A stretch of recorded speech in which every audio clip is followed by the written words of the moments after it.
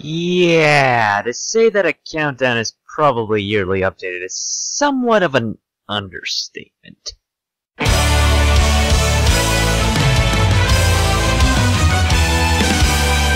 Welcome, one and all! I am the Tau Tactician, and thank you for tuning in. So, basically, I acquired some new games and a new system, the PS3. Why the PS3 instead of the PS4? Well, the PS3 already has a full library of games already, and for the PS4, I'm gonna wait out on it. In any case, this list is exactly like last year's. All these games may not necessarily be from 2014, but I had a blast playing them during the year. Also, this list bumped up from top 10 to top 15 because of pretty much every game on here is worth talking about to some degree. Here we go.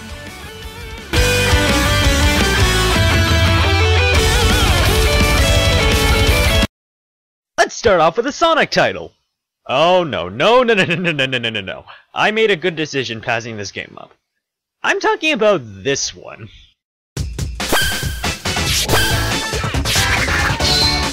Sonic Rush! Why does this game rarely get talked about nowadays? I'm being completely serious here. When I think of 2D Sonic, I always think about the Sonic Rush duology, which I honestly enjoy a little bit more than its classic counterparts. In any case, I should go over what makes this game great. Well, for one, besides the amazing soundtrack composed by Hideki Naganuma, I think it had some great level design and art style, incorporating a unique blend of our favorite 2.5D side-scrolling action with a couple of 3D segments, which are then carried over as the special stages. I rarely have fun playing the special stages, but Sonic Rush mostly averted this with its touch and slide 3D action, which I must fully admit was quite fast-paced and an enjoyable challenge more times than not. However, one thing that they did correctly in this game was the introduction of Blaze, along with their overarching character arc, which is by no means a complex plot, but is nonetheless something that I find nothing short of awesome. I mean, in this franchise of mostly underdeveloped characters, it is refreshing to see someone get a little bit of time in the sun aside from the blue blur, which is not at all wasted, might I add. Now, if only we could get another official Sonic Rush-esque game.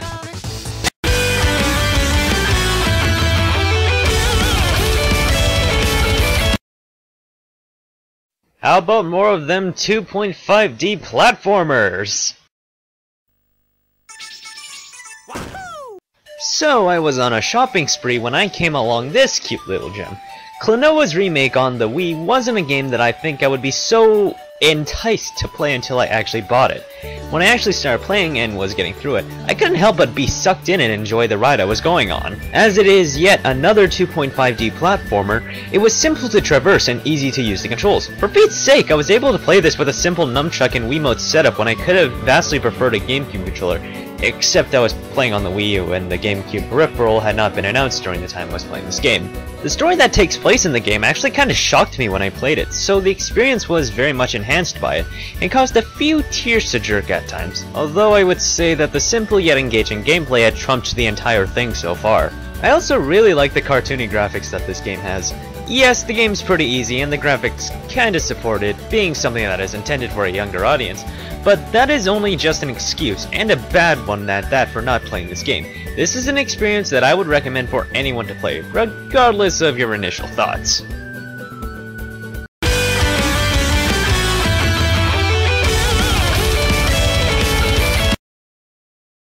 Alright, we sure are racing through this.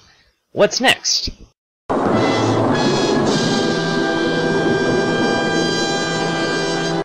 Well, this is interesting. Okay, let me just get this out of the way really quickly. I do not hate this game. Far from it. Hell, it is on this list for a reason. I just found it lacking in what makes it a good Mario Kart. I mean, don't get me wrong, I still find this a good game, and the boatload of DLC is out, yet I still have yet to do anything about it right now. In any case, Mario Kart 8 is by far one of the best looking Mario Kart games to date. But the thing is, these games aren't that much fun by myself. I mean, I could play the other Mario Kart games I have and go super hardcore on them to try and unlock stuff, but with Mario Kart 8, I feel that playing the game with others is much more enjoyable. Not only that, the game itself, along with other Mario Kart games, aren't alienating in the slightest, so it is easy to get into it with a bunch of people. There is just one problem that irks me with this game though. While it is easy to play and it is a fun game to play with others, I feel that the track design, and I mean the structure, not the art, don't get me wrong, the whole thing looks amazing, but the course design just falls a bit short of being something I would look forward to playing through more than once.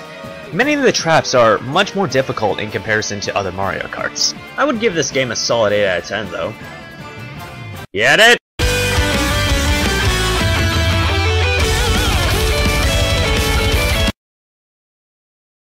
I think one of the most influential things that had been done during this year has most definitely been Twitch Plays Pokemon.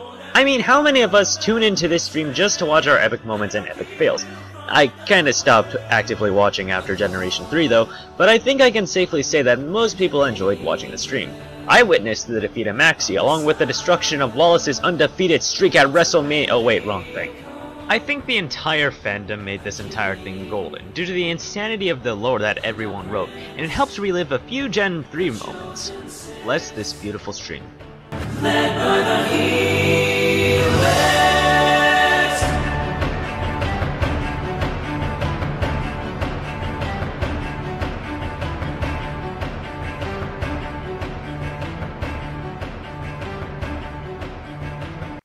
And the reason I mentioned Generation 3 is, oh, it already confirmed! Aw man, looking through all of Hoenn has never felt so good. Twitch Plays Omega Ruby was definitely one of the most influential things for me when playing this game, with the capture of Kenya and the defeat of Team IGN. I can't think of too many things wrong with this game, but these guys can. Too easy. Why the hell is Game Freak shipping May and Brendan? We need more story elements. No Mega Evolution for this Pokemon. Too much water! The memes. Yes, it is easy. Pretty darn easy, I might say so myself. But I still had fun. Games necessarily don't have to be so hard or even so lore-driven to make it a good game. I still find it particularly a fun distraction that I could waste my time with. And yes, while some Pokemon could use a Mega Evolution, it doesn't ruin the game entirely, and considering the amount of shipping in this entry, I think that this game's ending would take the cake for one of the best shipping moments in this list that I did last year. Oh, and Wally's gotten some pretty good character development as well. I can sorta imagine him as the Yuri Lowenthal protagonist type of personality and voice. Just who the hell do you think I am? I'm Simon. I'm not my bro. I'm me! Simon the Digger! Okay, this joke has officially run its course.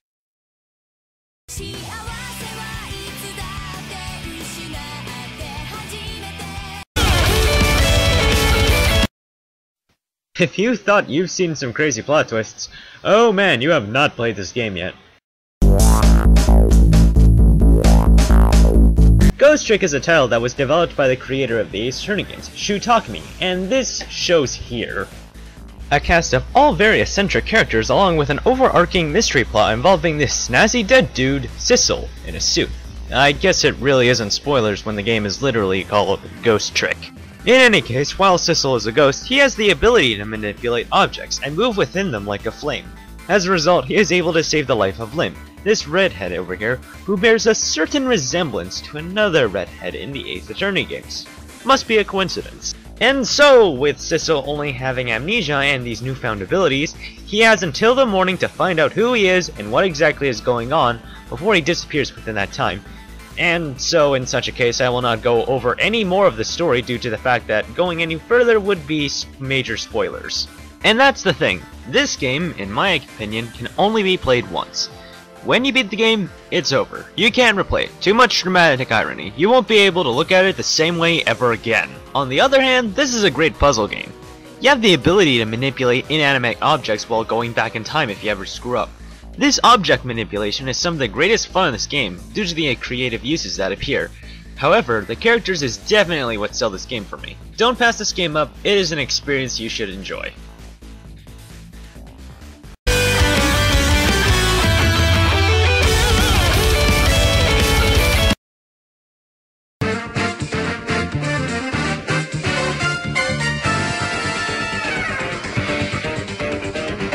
Kirby's back, baby, and he's more friggin' adorable than ever. So, this is basically Return to Dreamland, but with a brand new coat of paint added, and some new copy abilities to play with. Also, the control is pretty smooth now that I think about it. Like Return to Dreamland, it has some awesome levels, breathtaking visuals, that glorious Kirby-styled soundtrack, and an array of adversaries that require some kick-ass copy abilities to get through the amazing adventure. I mean, there's some minigame modes too, but they're just not for me.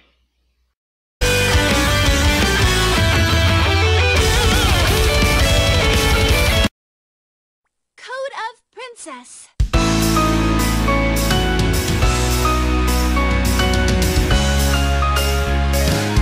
Jeez Louise, this was a fun game. It's a spiritual successor to the Guardian Heroes game series, which were developed by Treasure. You know, those same guys that made that Sin and Punishment game. Well, at least there were some employees from that company in the development of this game. Anyways, this beat-em-up RPG is, in my opinion, a hidden gem within the 3DS library. It has great characters, hilarious dialogue, and a battle system that would make Guardian Heroes proud. Although I would be saying that if I actually played Guardian Heroes. In any case, I would highly recommend playing this game. Since physical copies are usually nowhere in sight for miles, a digital download would be more recommended, and with the many times that Atlus pulls an eShop sale for this game, I say it's worth the investment.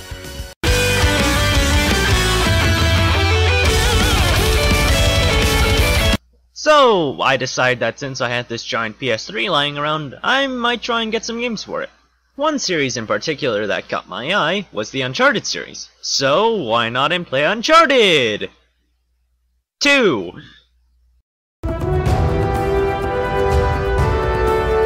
I don't remember the last time I enjoyed a third-person shooter game such as this. Tons of collectibles, a story with twists and turns that make you hold onto your heads, and lots of the glorious Nolan North.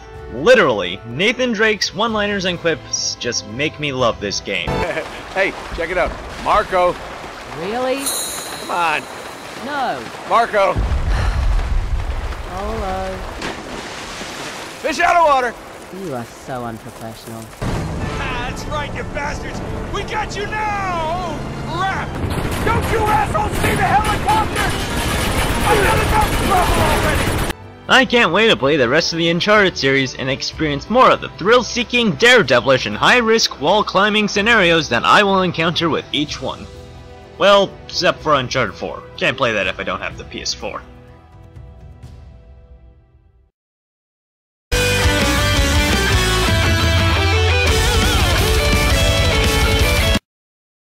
I started playing a little thing called Devil May Cry. Flashy cutscenes and somewhat difficult, but it is still fun. However, even though I enjoyed that game very much, it can't top this one. Did you miss me? Oh boy, this game. This freaking game. Such a fantastic game. Too bad it didn't win Game of the Year, but nonetheless, it is still very fun. The various weapons from the first game are all back in a different way, but there are just so many new weapons that are available that I just love them all. I mean, personally, I use the sword weapons available. It is a hack and slash game for a reason. The difficulty is also turned down a bit, but it doesn't ruin the original Bayonetta experience. Intense action and huge bosses with gigantic attacks on each one, and you get to bring them all down. Also, the Lumen Sage is by far my favorite character. And to think, there's still one more game by Platinum Games on here. Shit. Early 2014 for Americas, they said. August 29th, it came!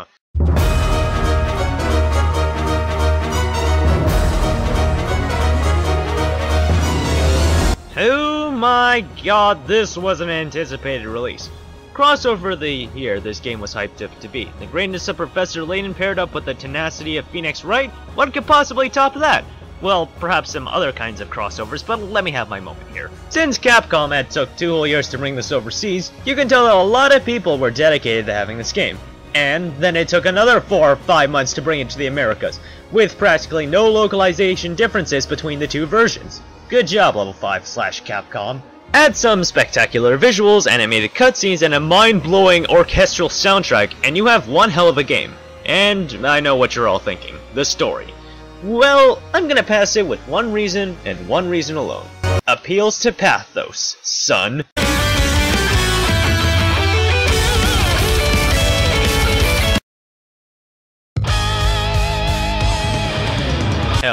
So, Hyrule Warriors. This game is one hell of a Zelda fanservice pack. I mean, obscure references here and there aside, it also has some pretty badass incarnations of various Zelda characters. Story's not the greatest, but then again, this is a Nintendo game, excuse plots are acceptable. Dynasty Warriors gameplay of self-indulgence where I can eliminate armies within minutes? Yeah, I'll take it. DLC? Give me all of it! Eiji Onuma compared this game to the Avengers, and I can kinda see it. And if anyone says that this game is too easy, allow me to refute that with one singular claim. Adventure mode is freaking hell! Now, here is the game that was the whole reason why I bought a PS3 in the first place.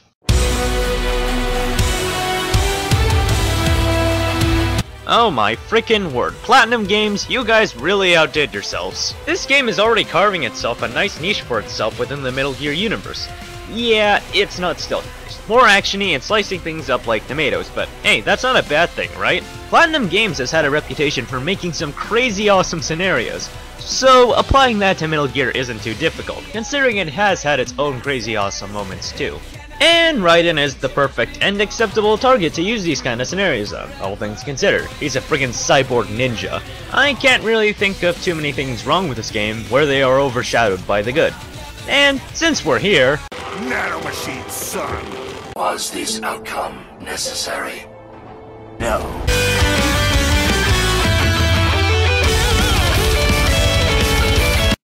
Time to talk about the best Square Enix game ever published this year. Yeah, not too much interest in those, except for Kingdom Hearts, but didn't play Kingdom Hearts. So logic dictates... Bravely Default.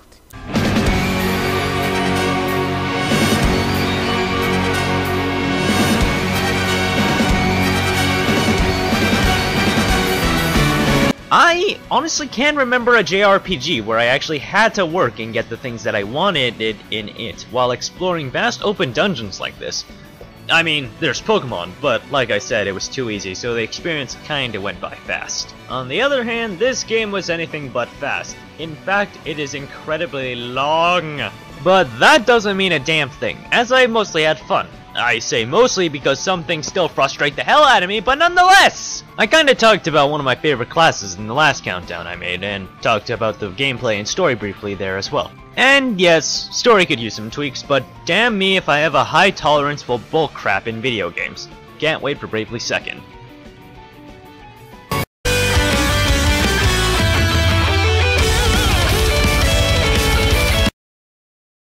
Atlus, stop making me sell my soul to your games, goddammit! It's kinda sad when JRPGs like this get either no attention or too much hate because it is similar to Persona.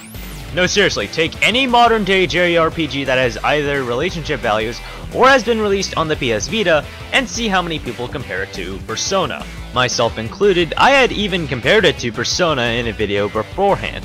But just because it is similar to another product doesn't mean it's automatically bad. I mean, I think the entire concept of the game intrigues me so well that I can play it. A game where you can build a harem, make children, get no repercussions, and have them fight alongside you in what essentially would be a Persona game with Fire Emblem Awakening child-making mechanics hybrid. Bitch, please, take my money and give me my collector's edition.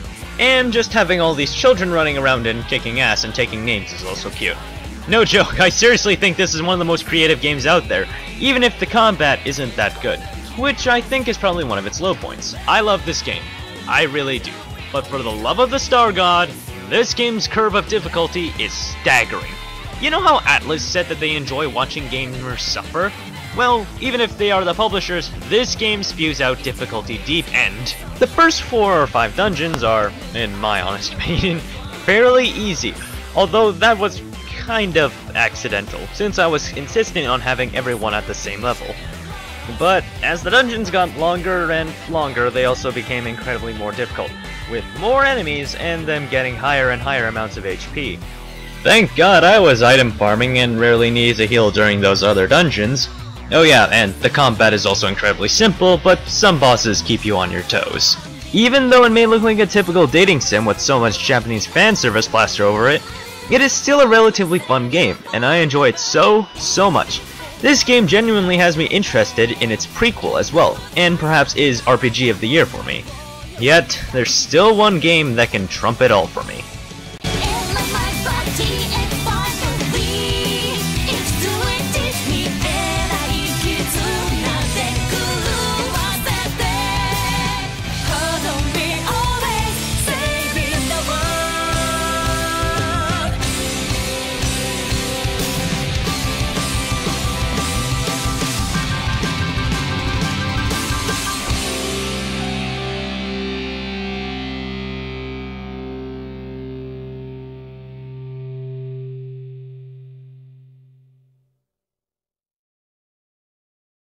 There were many different fighting games that came out this year, but two more popular ones that came out were BlazBlue Chrono Phantasma and Persona 4 Arena Ultimates.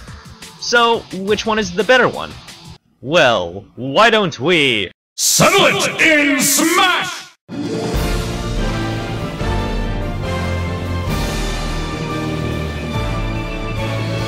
Like it had to be anything else. Super Smash Bros. For Wii U and 3DS! So many improvements overall that I thought were necessary, such as the removal of tripping, Meta Knight's balancing, and the somewhat removal of stage hazards. Seriously, Omega Forms saves so much of a headache. In any case, I'm not disappointed, unlike most people are so, and I'm very glad to declare that Smash 4 is the best game I've played all year. I'm the Tao Tactician, and I can't wait to see you guys on Valentine's Day.